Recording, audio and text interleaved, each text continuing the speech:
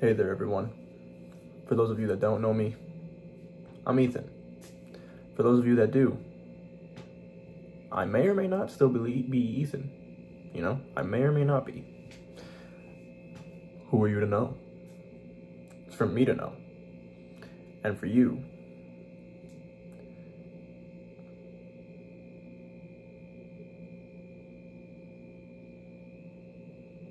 anyways, today, probably gonna be another fairly quick video, just kind of touching back on, yesterday's topic about embracing change and initiating change within yourself, within your environment, so on and so forth. So I will admit that, it has been a very lengthy process, and there have been a lot of moments that have potentially induced some worry or anxiety, right? Or that could have, at least. I won't say that they did, because I feel fine. But there are moments that do kind of ignite just a flicker of a thought in my head of, oh, this has the potential to be really stressful or really anxiety inducing. Like, not to go too much into detail, but moments where you start to wonder, oh, am I going to be able to afford to provide for myself this month even, or like, will I be able to cover all of my bills for the next month, because of certain things that may or may not occur, whatever, what have you. And, when you find yourself in a place where you're not really sure what the next couple of days or weeks or even the next month is looking like, and things seem like they could be really stressful, trying to find yourself in a place where you don't allow it to stress you out, and you just kind of understand that it is what it is. You can't sit there worrying about it. You can't sit there stressing about it, because that's not going to help. It's not going to be productive. So it's best to try to just do what you can in order to handle the situation as best as you can, but without allowing it to really, really stress you out to the point where you become crippled by your stress or anxiety. Plus, the men in my family apparently have a history of strokes, and I have a history with stress. So I've really been trying to focus on mitigating the amount that I allow myself to be stressed, so as to prevent me potentially having a stroke. And I feel as though I've been doing pretty well. And so I guess the main thing that I will say that has been helping me a lot, it might not work for everybody, and obviously it takes work to reach this point. You're not going to be able to just do it automatically. If you are, kudos to you. That's a superpower. But what's been working for me a lot is genuinely just going no thoughts, head empty.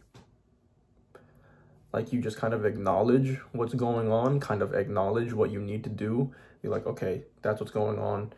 This is what I should do in order to handle that. And then as soon as you've acknowledged both of those things, shut it off. No thoughts, head empty. Just go about doing your business without a single thing going on up there.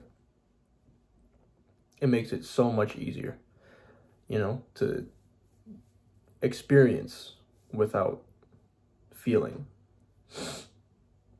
And that's not to say that it turns you into a zombie. You're obviously still going to feel all the feelings that a normal person experiences. It's just not going to be the ones like anxiety or stress, so on and so forth. It's just going to be, oh, hey, I'm doing stuff.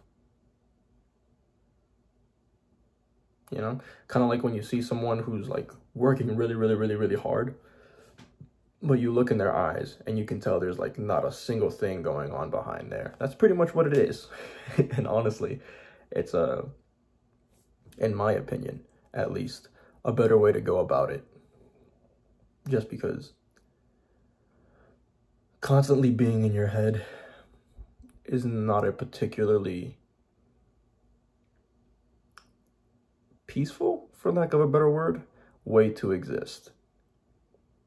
So, yeah, you know, just find a way to shut it off as you complete your tasks, and of course, focus on the task and goal at hand, but without allowing it to cripple you, without allowing it to have complete control over you, you know, acknowledging like, okay, this is something that needs to be taken care of, but I'm still a person. I'm still alive, and I am in complete control of it and how I respond to it and how I handle it, and allowing yourself the grace to know that you're not going to be perfect. You're going to mess up. You're going to make mistakes. You know, you're going to slip here and there. That's okay. Sometimes you're going to get burnt out. You're going to need a little bit of a break. That's okay too. You're allowed to live. You're allowed to experience these things. You're allowed to experience setbacks, just as long as you don't make it a habit. You know, as long as you're working towards constantly improving yourself, then it's okay. You're human. We're human. That probably made me sound like an alien or a lizard. I promise I'm not a lizard person. But then again, me saying that probably makes me more suspicious. Either way, we're human. It's gonna happen. But just, you know,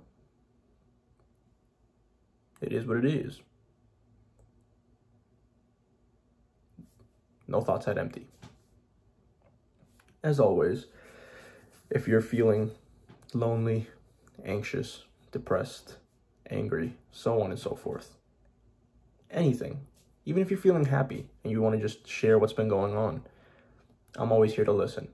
Feel free to reach me at any of the social media links provided in my description below. And just remember, I'm always here, 24/7, 365, because you are not alone. You're never alone. I've got the power of God and anime on my side. I don't know about you, but maybe you should look into it. But yeah, with that being said, I'm gonna go for another run. So until next time, peace.